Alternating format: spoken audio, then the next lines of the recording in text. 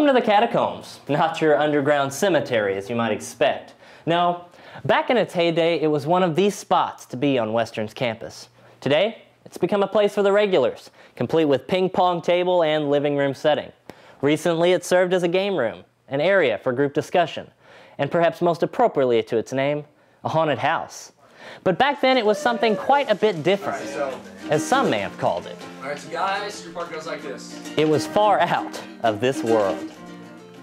And I'm free falling, and I'm free falling, and I'm free falling, and I'm free falling. Very good. You're just gonna keep doing free falling. All right, ladies, your part. Here it comes. It's a bit harder, but you heard it before. I sang it before. Say what you need to say. Say what you need to say. Say what you need to say.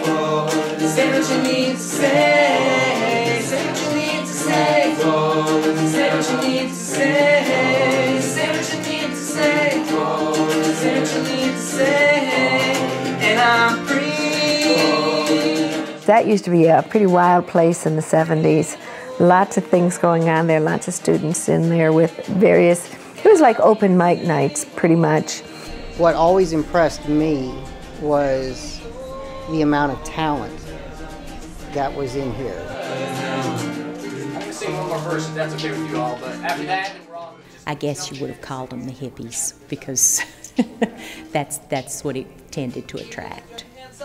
People would come with their guitars, or sometimes people had other instruments, and you could get together. Obviously, it's not a huge room, so it was a very intimate setting, and you just sit at these tables, and the stage is still here, and you listen to these performers. And what an amazing theater to try something out, you know, in front of an audience of anywhere for sometimes it would be 20, sometimes it would be 50 or 60.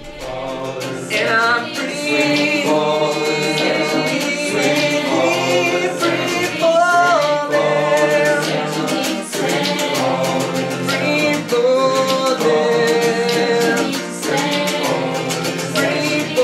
Those 50 or 60 people got the cafe pretty packed, but it made for some very spirited and memorable moments.